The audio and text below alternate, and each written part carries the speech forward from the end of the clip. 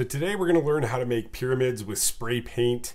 I'm going to do one side with a colored image and one side kind of on a gray scale. So I'm using gray and black and white on the right side. I'm going to use some different colors on the left.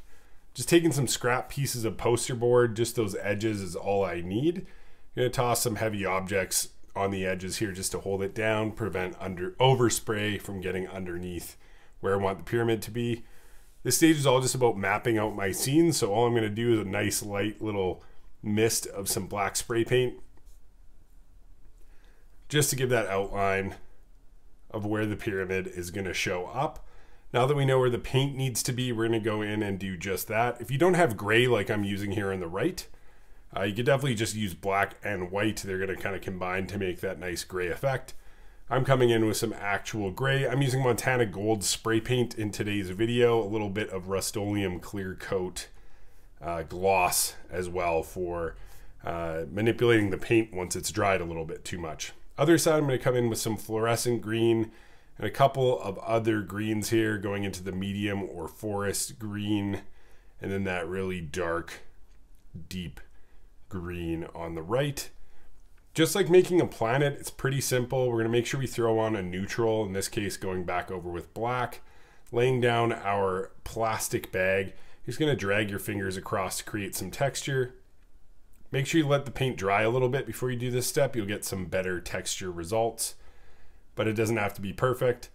Popping your hand inside that bag, going to go over on the other side and do the same thing. Maybe a couple of passes on top of this. Here I spray some clear coat. That's for when that paint gets sticky, using a clean edge of my bag and getting that bright kind of textured result popping up from underneath. A little bit of a touch up on the other side here. Wanted to do this side by side because I know a lot of people who are just getting started are just picking up black and white. I have a lot of black and white spray paint tutorials on the channel, so check those out. You can go pretty far without getting too many colors if you're just trying to see if this form of art is suitable to you. My bet is that it will be. Most people are going to get some pretty awesome results in their first few attempts. So with this, we're placing down those stencils again. Now I'm placing our planet stencil over top. So each of these is going to be an identical image pretty much, just with a different scale. Just map out where I want my moon on the right side to go. So I'm laying down that gray and black yet again. On the left hand side, I'm going to do, a bit more of a varied contrasting color, at least for my sky. So with that, I'm coming in with that same kind of green, going with the medium green first, then the bright green, a little bit of white on here just to give it some brightness and color. Those neutrals really help. So white or black over top before you texturize anything is really going to give you a nice effect. So let that dry for just a moment or two. Here I'm going to do a couple different things. I'm just going to drag my fingers across this one. It's going to be a similar technique to creating water, which we're going to do in the bottom section, and it's going to give a pretty cool planet look as well. Coming in here with some fluorescent green. A lot of people just shade with black on the bottom side, but I find if you grade those colors out, so we did that neon green down to the medium green, it really gives it a more subtle shadow effect. Other side here, we're using the plastic bag technique, pulling off that paint, revealing a nice kind of cool mountain look. And for here, I'm going to go in and just shade out this bottom section with some, I believe, transparent black in this case, and then coming in with some flat black. A little bit more dark green on the bottom over here, or some fluorescent, translucent black, I believe. So the colored side, I do want to have the colors contrast a little bit, so I'm going with a green planet, green pyramid, and coming in with some purple background or space sky in the distance there, throwing in some pink. This is really going to make that green planet and green pyramid pop. So just going to play around with this a little bit. There's no wrong answers here, so just do something that is visually pleasing to you. And I'm going to put a little bit of black throughout this. I'm using the transparent black from Montana just to add some varied depth to the scene in the background here, so it's not all flat colors. Can control is really just going to be the key to getting these nice results. So take your time, learn how your cans spray, and act accordingly when you're coming in to create some gradients. Tossing just a little bit of stars on here. Today's painting on either side is just a really simple little composition, nothing too crazy about it. But that's that beautiful contrasty look here with that bright green and that purple and pink background. Other side's a little more simple to get that contrast. We're coming in with black. We're going to throw definitely some stars in here, maybe a little mist, we'll see. Got some straight white, pardon me, transparent white. That's going to give us that gassy, kind of cloudy effect in the background, just breaking up that nighttime sky. And I did throw just a little bit of color in here, which is some transparent orange and red, just to give it a little bit of a difference. But you can skip that if you don't have those colors, and if you're just going for that black and white scene. A little bit more stars in this one because we got that black contrasty background. Make sure we fill that up with some vibrant stars. Just flicking the paint. If you guys are just getting started, make sure to check out the beginner tutorial series. There's a ton of different tutorials. Now we're going to add some depth to these pyramids, so a 3D look.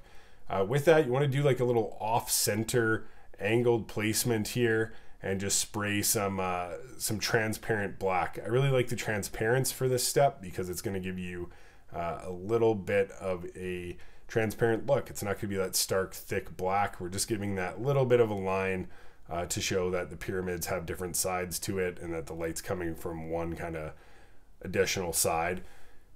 If you do that dead center in the middle, I do find it looks a little worse. So I haven't been doing a ton of pyramids, but decided to bust one out and playing around.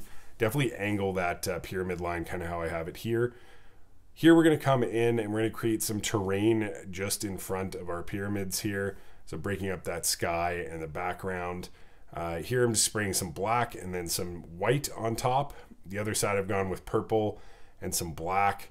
Again, that can control is going to allow me to put the paint exactly where I want it. Coming across here with some transparent white on the other side. Just giving that misty kind of gaseous foggy effect. That's going to come in handy to create some depth in this painting. If you guys are liking the video, make sure to hit that like button, hit subscribe, and turn notifications on so you can stay in tune with when these videos are going live. Back at it again with a plastic bag. We're going to go in and just texturize that blacked out area at the bottom here, revealing some pretty cool looking terrain. I'm coming back in with some clear coat because that paint dried on me just a little bit too much. Going in for a second layer, and you'll see kind of those natural looking highlights. Those are kind of created by the fingernail inside of the plastic bag here.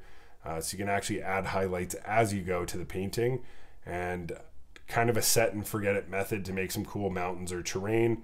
Other side here, we're getting kind of those snowy, rocky looking mountains just with that white on black.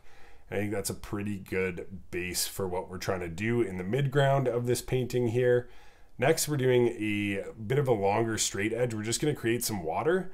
So factor in what's going on in your sky. We got some pink, we got some purple. We have a green planet and pyramid in the middle. So I'm going to lay down some green just to kind of act as a reflective shadow here. On the outside, I'm going to come in and do a little bit of purple and pink. And then we're going to go in and add some white and a ton of clear coat and just drag our fingers across to get that nice water effect. This is the stage you really don't want to overwork this. You want to let the paint kind of speak for itself, and if you really go back and forth a whole bunch, you're going to get a bit of a muddied look. So slap on some clear coat and just a straight drag across the page just a few times here. You're seeing it muddy up just a little bit. You don't want to go too far with this step. You just want some of those colors to bleed through and get that nice kind of glossy water look. Yeah, that's pretty much it for the one side. I'm adding a bit more of a reflective line in here just to give it a little bit more of movement in the water. Going with a fresh set of gloves. I don't want that colored paint to transfer onto my next side here. So I'm coming in, again, a bit easier with the black spray paint, blacking out that bottom section. Gonna come back in here and touch up my little boo-boo. And white down the water line, a little bit in the center here, and a little bit of clear coat. Sometimes a lot of clear coat. This is the one section you really want that paint to be moving. So dragging across, just giving that reflective water look, and really trying not to overwork this paint here to get a blobby effect. You want a nice kind of subtle looking water line. There we go. 2 side-by-side paintings, a really simple creation with spray paint art. Make sure you sign those paintings. Submit your artwork over on the subreddit Aerosotle on Reddit, and I'd love to check out your artwork. Here's an easy little project if you're stuck in quarantine. Grab some spray paint cans, rewatch this video, and make some awesome looking spray paint art for yourself. Thanks so much for tuning in, and I'll see you guys in a future spray paint art video. Make sure you toss some clear coat over top, get those sealed up, and restore that vibrance. As you spray it on there, you definitely see the colors kind of come back to life. Once again, using Montana Gold spray paint cans and Rust-Oleum clear coat gloss. Thanks so much for tuning in, and we'll see you guys again next time.